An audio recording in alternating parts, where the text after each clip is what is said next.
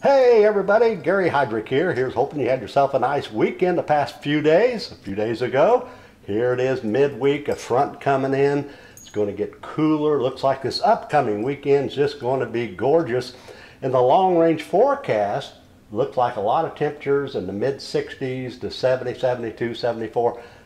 Fall is here now, folks, that's for sure. One thing about this, it's going to drop that water temperature and these fish are going to get more active. I'm still saying early in the morning, get out and do the pop-R type baits, especially if there's no wind. I like these pop-Rs. They're subtle, pitch them up on the points, work them back slow. Also the fish, some fish bass are being caught about halfway back into the pockets in some of the creek areas, but you just have to keep moving, that's all about. And so pop-Rs early in the morning. Back in the James, they're still picking up some fish on buzz baits, especially around the laydowns. Don't overlook this. But my overall top bait would be spinner baits. Spinner baits, you can cover a lot of territory, and they've been pretty productive. Pitch them out, kind of slow to medium retrieve, pick up that retrieve around maybe some laydowns, let it drop a little bit.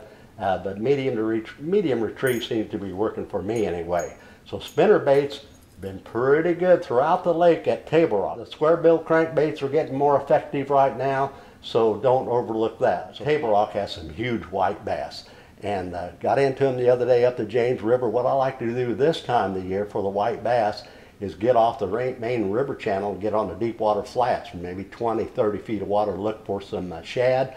And there's a couple baits that you can get into these white bass and pick up largemouth or bass as well. Spoons, white spoons can work good. And I love to grub. I love to grub fish. And so you may want to try this if you're out there this weekend, nothing else is working. Go to the deep water flats, spoons and grubs. You might pick yourself up some nice white bass and bass. In fact, my largest white bass in my life, I've caught it in the James River arm, a little over 4 pounds. That's a big, big white bass. In fact, I think the state record, I'm sure the state record white bass come out of the James River area. A little over 5, was it? Wow, unbelievable. Up around the Cape Fear area, the crappie are still being caught. Go to the deep water brush piles. They come up a little bit, maybe go to 15 to 18 feet of water, and use your jig. It seems like chartreuse 16th ounce is working. If you're not good with that jig, tip it with a minnow and get right over those brush piles. And you may have to go brush pile hopping from one brush pile to the other to catch a mess, but I think you could do it this upcoming weekend. And I've had some reports off the bluffs too. I like to pitch that jig out, a 16th ounce chartreuse, let it sink, watch that jig, and hey, I tell you what, you might pick up a few crappie with that. Okay, let's go over to Lake Taneycomo. I tell you what, not bad fishing taking place out there. Over the weekend, they didn't run much water at all. It was real quiet. And so what they've been doing is taking these little, like a 64th ounce jig or smaller, and tipping it with these little Berkeley trout worms. The pink has been the best overall. And they'll use a float up above this bait, maybe 4 or 5 feet of water, especially when there's no current, pitching that out and watching that float. And there were some real nice fish caught over the past weekend. Look at this, you know, Chris Nelson got a great guide service called Tandem Fly Outfitters. He had this young lady out the other morning early. She had her mittens on, cute as a bug. She caught this nice rainbow trout. That's a nice trout, young lady. So you can catch fish on a variety of baits, but these small jigs or midges under a float has been a real good bet.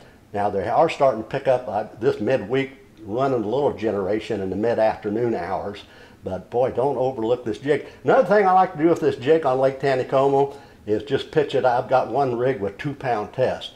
I'll flip it out there and watch that thing fall slowly, and I've got a lot of nice trout by using this as well. So either with the float, or if you're a good jig fisherman, just pitch it out, let it fall. It takes forever.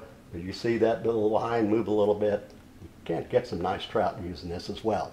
One other report, bass fishing on Lake Taneycomo. You don't hear a lot about it, but believe me, folks, there's some big bass in Taneycomo at that lower end. Still had reports the last few days. People, not very many, people going out and fishing those moss beds and just fishing a floating worm or just a real slow, like a grape or a dark colored plastic worm, letting it flutter slow down along the edges of these moss beds. you can catch yourself some bass. Yeah. Bull Shoals Lake, it's just like Table Rock. The bass are not bunched up by any means, but they're moving, and the best baits have been the spinner baits, slow rolling, medium retrieve.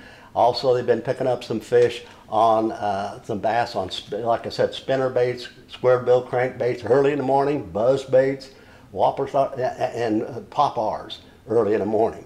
And the bluff ends picking up some fish by midday area with the football jigs with your favorite trailer, just working that football jig off the bluff end points. That may be a good bet. Crappie, yeah, so-so.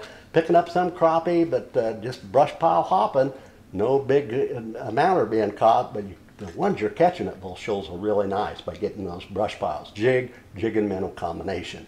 Still, we're getting reports of some nice walleye being caught out at Bull Shoals, and the best bait, I would say, with the flicker minnow, the chartreuse has been working. This is number 11. We'll get down around 18 to 20 feet of water, depending on the pound test you're using, but they're getting in the deep water flats. And you may have to work at it, but boy, I tell you what, when you do catch one, you have a chance of catching a nice one. There's some small throwbackers being caught as well, but I would recommend this flicker minnow, Berkeley, and go to the number 11. Just slow troll it down those flat areas. Well, over and all, pretty good fishing. It's just going to get better. We're going to have a great upcoming weekend. We want to thank you for viewing. And thanks a lot, and tell your friends about it, because we've had over 1,000 viewers already in our young program. We're just starting, and we really appreciate it. And so subscribe. Go to youtube.com and search Fish in Chums. Happy outdoors, everyone. See you out on the water.